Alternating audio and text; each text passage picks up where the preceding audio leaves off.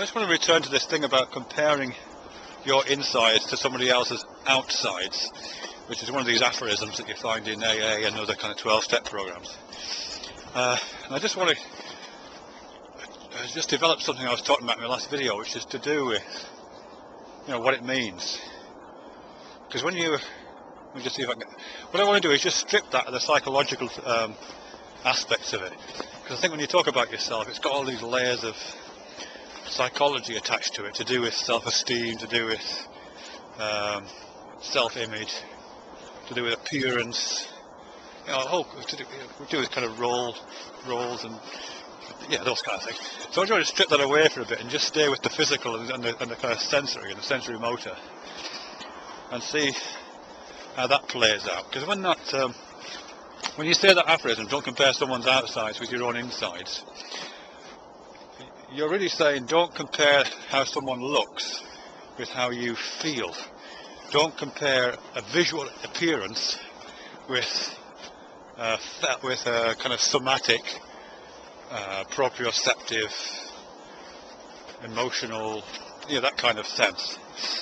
And that makes perfect sense. You shouldn't compare an appearance with a feeling. It's at least on the surface, it's a different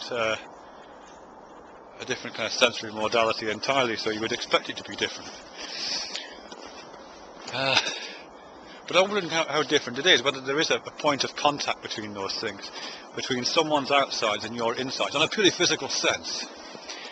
Certainly part of my phenomenal experience of being has got this felt sense. I do have a kind of kinesthetic sense and a somatosensory thing going on inside my body, derived from the kind of biochemistry and all this kind of stuff.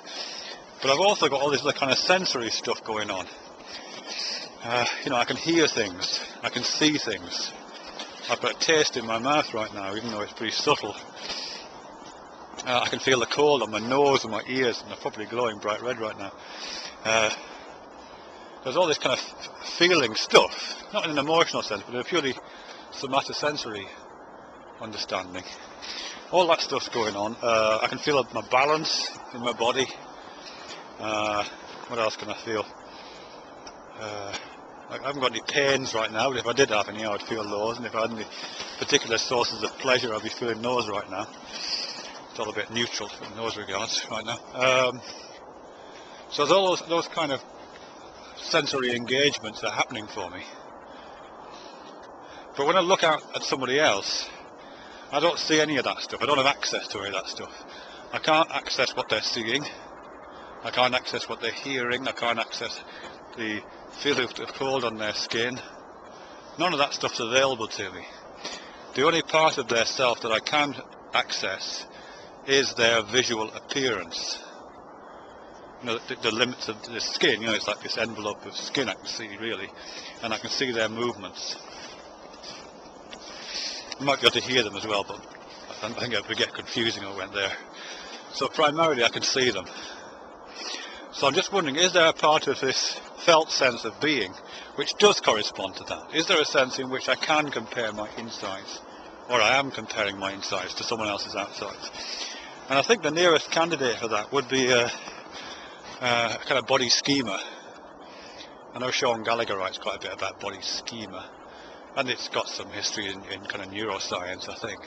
But it's this idea that inside our brain we have a map, or possibly a number of maps of our body, schematic understandings of our body. So for example, we know where our body is at all times, we know the relationships between different parts of our bodies at all times, we can kind of feel the limits of our body at all times.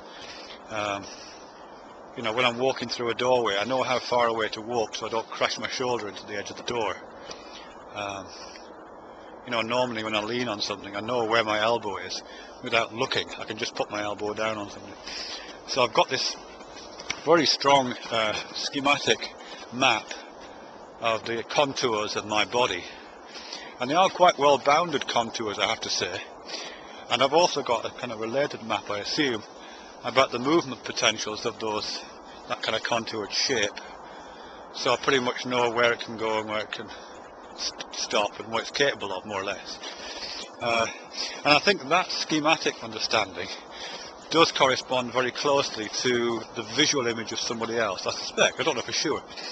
But I think in terms of, aside from, other information I might be getting from the visual, to do with facial expressions or to do with any kind of body language stuff that's going on, divorced from that, I think there is a correlation between the outsides of that person's body and my internal schematic representation of my own body. In fact, I think there kind of must be, really, because I know this is that mirror neuron stuff I've been reading about. There is a sense in which very newborn children, newborn babies, quite newborn, a few hours old anyway, can it's a great big scaring of ducks going on here. When newborn babies can mirror the actions of their parents, so that if you stick your tongue out at the baby will stick its tongue out back. Now obviously what's not going on there is a recognition of a facial expression, and then the duplication of that facial expression in a fully conscious way. I mean, this is long before what Lacan calls the mirror stage. The baby hasn't got a self-image, so it's not that it can imagine its own face sticking its tongue out. It's mapping a visual image, the image of a mother putting its tongue out, onto its own somatosensory schematic map and duplicating the action. I think that makes sense. So it's making this kind of weird kinesthetic transformation between a visual appearance and its own internal sense. So I think in that regard at least, there is a sense in which, for babies doing that, they are comparing their own insides to somebody else's outsides. And to that limited extent, I think it's probably a fair mapping.